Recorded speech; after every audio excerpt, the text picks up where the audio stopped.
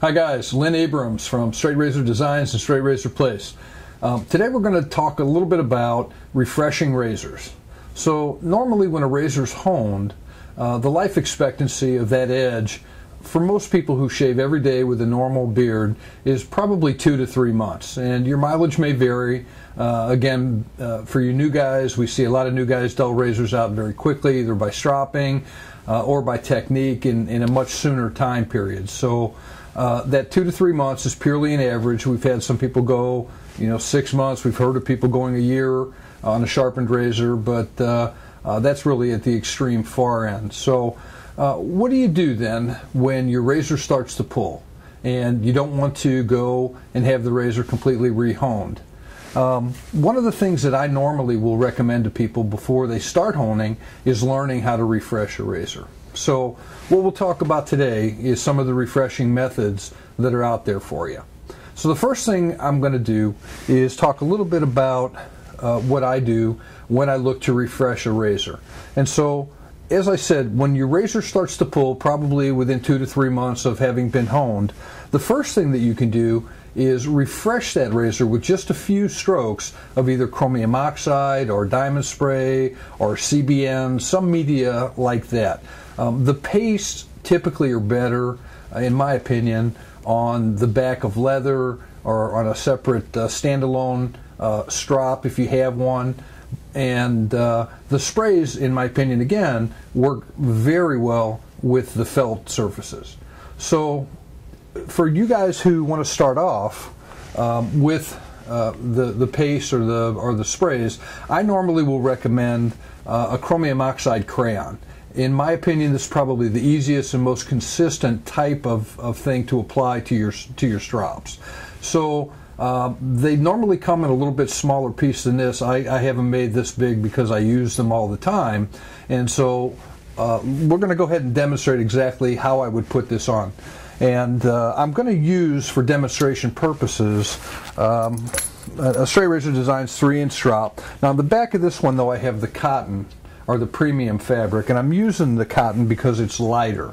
On the polywebbings usually are green or black, or brown or black rather, and they're a little bit harder to see, but what I want you to get is that it doesn't take much of the chromium oxide or much of the media on your strop in order for it to be effective. Okay? So a lot of people use the back side of their strop to strop before they go to the leather side, just in their daily routines. So normally what I'll recommend is to take the back or the inside part of that back strop, and that's the surface that we're going to treat. And it's actually really quite simple. You just lay it out on a flat surface and take your crayon and just start to rub it along. And basically what I want to do is not cake this on. I don't want it so thick that I can see it starting to cake and little pieces peel off and things like that.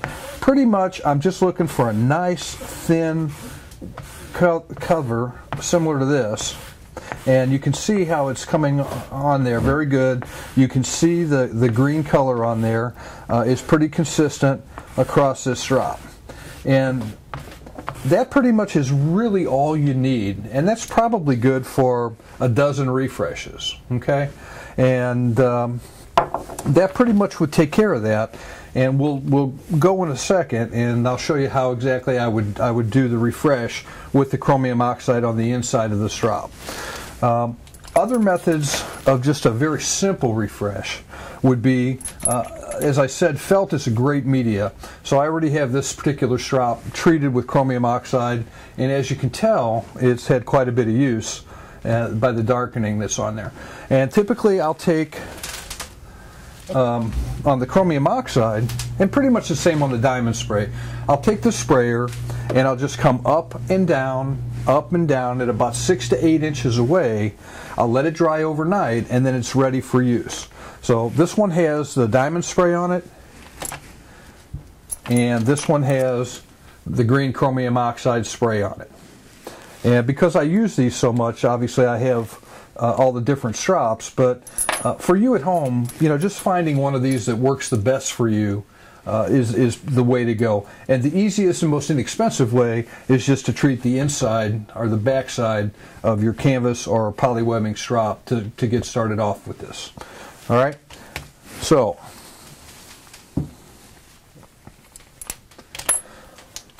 once your razor starts to pull, and I'm going to use just a Dovo Best Quality 6/8 today, okay, what you do is just, after you've treated your strop, set your strop up on your hook the same as you would with any other strop that you're going to be using, okay? And so I'll actually do this the same as I would any other strop. So if I'm stropping the leather side, obviously I'm on the front. If I'm doing my canvas side before the leather, I'm here. But for purposes of this, we're just going to throw the leather up over the table and hope it stays. And that exposes the treated side of the strop. Now normally I recommend for people only doing this between 4 to 7 times. I used to use between 10 and 15, but I've really found that number of strokes, 4 to 7, is really a sweet spot. And so it's a regular stropping motion, and one stroke is back and forth. So you really don't want to bear down or put a lot of pressure. The chromium oxide will work on its own, and so you just come back and forth 4 to 7 times.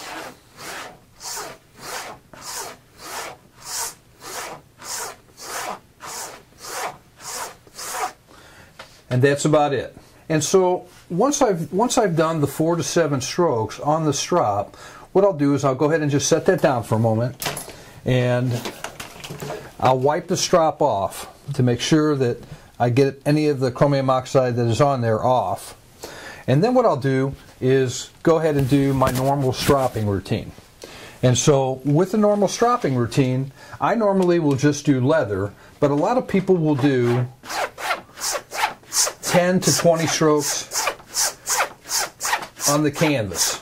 This piece of canvas is fairly new, so you're going to hear the sound from it. It's not all that broken in. Okay? And once again, I'm going to go ahead and wipe the razor off. And then I'm going to come back and I would do my 50 to 60 strokes on my leather strop.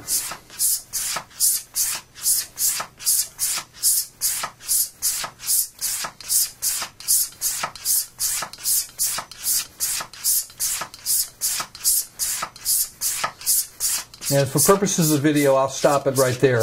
But basically, you want to do the same stropping as you would every day before your shave. Okay? Now, in most situations, just by doing that little bit of refreshing on the chromium oxide, this razor will be woke up enough to shave and go back to giving you a nice shave without the pulling. All right? And the only way to test that, typically, is just to go ahead and shave with it. A lot of people will see at this point if it will cut arm hairs. This one's actually picking up arm hairs midway. So we know that this razor is pretty sharp. But again, the best way to test them is to go ahead and shave with them. Okay? So that method, using either the chromium oxide on the back part of your second strop, or either using a second hanging strop of felt with either diamond sprayer paste, or if you wanted to use a chromium oxide paste on the back side of your leather strop, all of those things will work from a refreshing standpoint. Actually, one of the things that I like to do quite a bit is to use the modular paddle strop, because I can add a piece that I've already treated with the 0.5, give it my 4 to 7 strokes, then go ahead and remove this piece, go back to the scrub leather, and do the scrub leather stropping, and then do the regular leather stropping, and that is my refresh. All right, and so this will work for quite a long time, and for most people, this will keep your razor maintained and shaving well for months and months and months. And so some people will repeat the refresh using the paste or sprays maybe every 2 weeks or maybe every month, and that works really well for them. And at some point, though, it'll quit working, but until it does, that really is the easiest and probably the most economical way to go ahead and refresh a razor. Okay? So, when that quits working, then what I normally will have people do is go to a finishing hone. And so, one easy finishing hone to use, and one of the hones that I actually like to use the best when I go this route, is the Naniwa Superstone 12K stone. And so, like with all the Naniwa stones, I just spray them down enough to where the water will start to pool up, and then we start from a refreshing standpoint. Now, on the refreshing, when it comes to the 12K or the finishing stone, typically I'm going to do the same 4 to 7 strokes that I did on the paste or spray on my finishing stone for refreshes only. And so what I would do when that paste or spray quits working is come to my stone, and I'm just going to do 4 to 7 very light pressure, weight of the blade only, little abbreviated X strokes.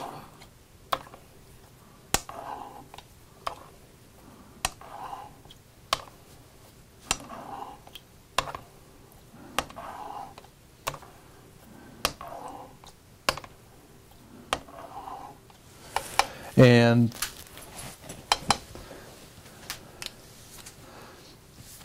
from here, I'm going to go straight to the pasted spray or pasted sprayed strop or the pasted strop. And here, because I'm sitting down, I've got it all right in front of me. I'm going to go ahead and change out the scrub leather and just put the 0.5 diamond on.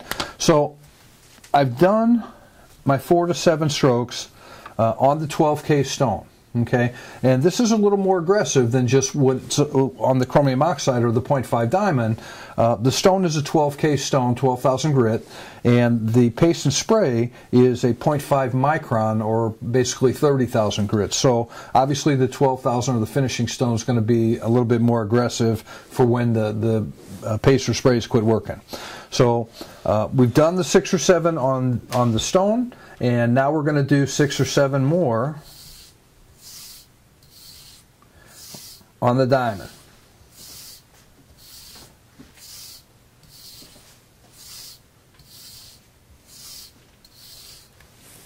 All right, I'm going to wipe it off, and now I'm ready to just strop that razor once again for a regular stropping, and we'll go and test shave it. Now I can tell just from a thumb pad test with what I've done there, I've actually notched this up a little bit from where it was when we started off. I could also look to cut hanging hairs, which it's obviously doing. And so we're ready to test shave it as soon as we go ahead and strop this one back up. And so for purposes of the video, once again, I've got this out, so I'll use the paddle strop to strop this time.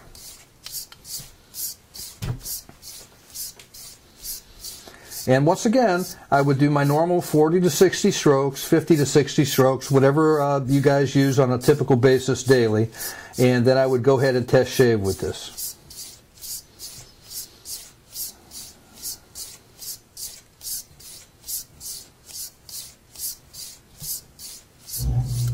Okay, and each stroke is a full stroke. And then we're ready to shave with this. Now, the method that I just showed you, by dropping down to the 12K stone, then going back to the paste or spray, works really well. If you want to use the scrub leather back on the paddle in between, or you want to use the untreated side of your polywebbing or cotton canvas, that's fine. There's a lot of personal discretion here, which is something I probably should say, in that all of the methods that I'll be showing you, if you try all these methods, you'll find something that's going to work the best for you. So whether I say do 4 to 7 strokes and you decide to do 10 strokes and that works best for you, if you do 15 strokes and it works best for you, then that's what I would stay with. But it gives you the opportunity to play around with it, and if you have different stones, you might want to try using several different stones and just see how that works for you. Personal preference is really key here. Everybody has a different touch. Everybody has that different preference, and you'll develop more of that the more that you actually do the honing. But this method that I just showed you, a lot of times people can maintain their razors without having to send them back to be honed almost indefinitely just by going to the 12,000 grit stone and then going to the finishing paste. Some people, actually when they drop back to the 12K stone, they won't even go to the finishing paste at all. Okay, and some people actually don't have a 12K stone, and what they'll do basically is if they have an 8K stone, as I do here, I have the Naniwa Superstone in the 8K. Basically, you can do that same 4 to 7 strokes on your 8K and then go to the finishing paste or spray and see if that works for you. So there's a lot of alternatives that you can try, and you'll make up your own mind as to which shaves the best from you. The one thing that you know is you can always drop down and rehone, but if you learn by using these methods, typically you could stay at these levels without having to have a whole set of hones. Okay?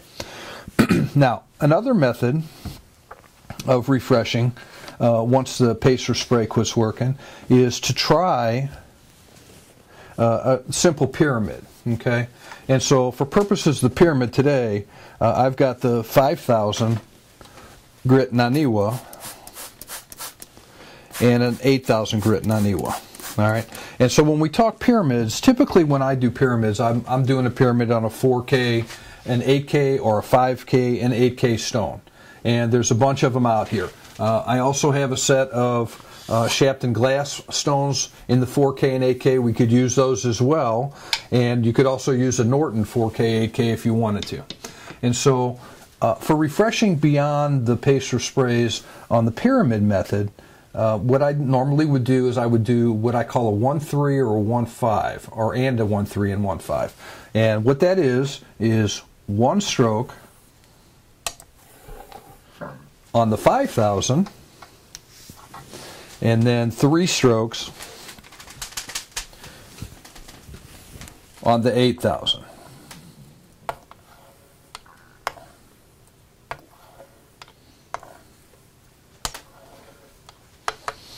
All right, and then I'll come back and I'll do my 1-5, which is 1,000 on the 1 stroke on the 5,000 side, followed by 5 strokes on the 8,000 side.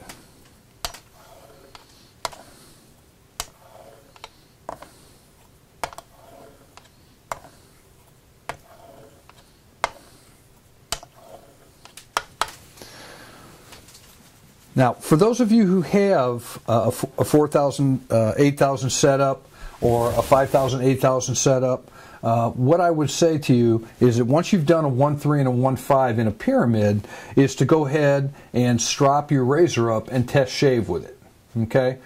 Before you would go to a 12 or anything else, and just see what that did to it. And in a lot of cases, again, for guys who may not have a 12K stone or a finishing stone, this may work for you. Now, the first 2 years when I was learning how to hone, all I had was a Norton 4,000, 8,000 stone. And so I know that you can get comfortable shaves off the 8,000. It really is a matter of just practice with this. And the one thing that I can tell you is that pressure will kill your edge. And so I'm using the weight of the blade pressure only as I do that pyramid. The other thing that I can tell you is the pyramid in and of itself is just simply an incremental way of honing. We get asked all the time, why, do I go back and forth, go back and forth? I can't tell you anything other than what was taught to me, and that's basically this incremental method of going back and forth will refine that edge to a point where it shaves well.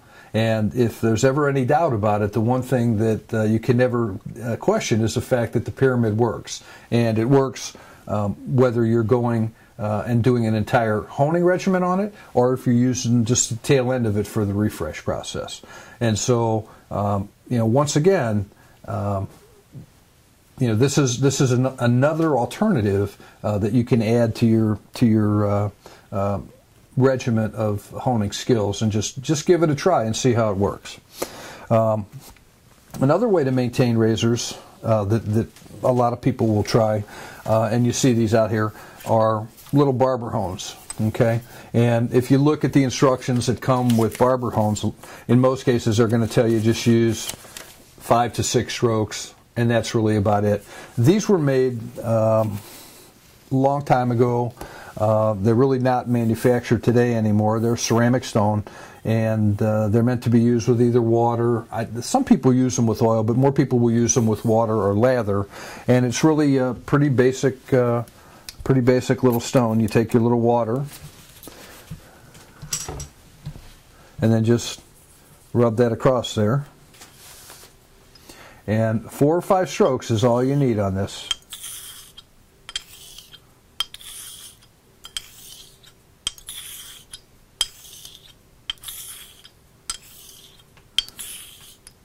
And that would be it.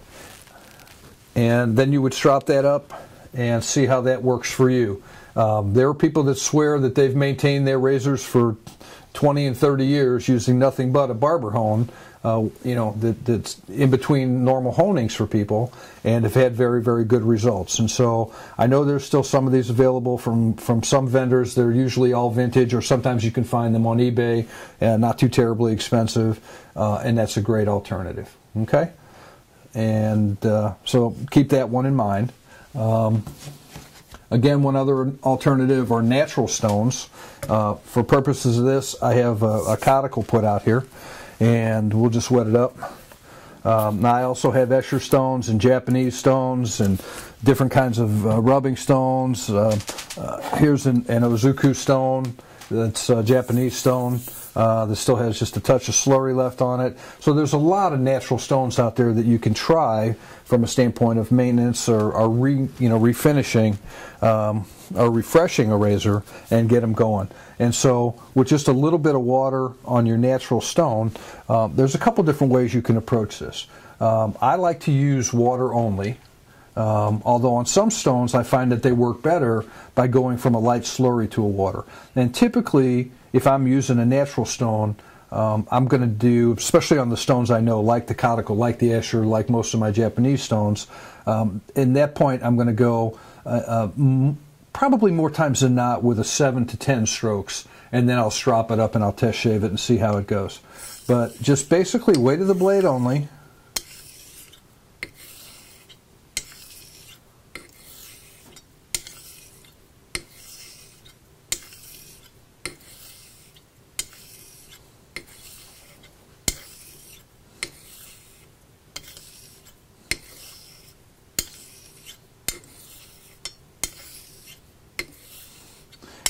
And I'm ready to strop this thing up and test it.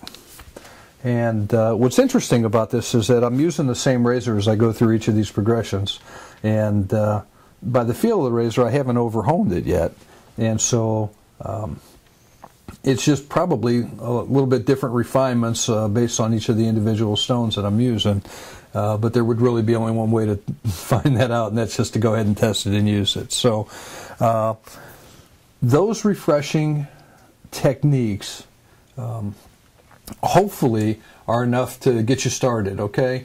And again, the most basic of them all, which was using the strop with the treated chromium oxide on the back, that's the easiest and probably the most inexpensive for everybody. And I would say give that one a try and see how that goes. And then if you want to go on to the finishing stones, that's fine. If you have all the hones that I've had here, I would say give all these techniques a try.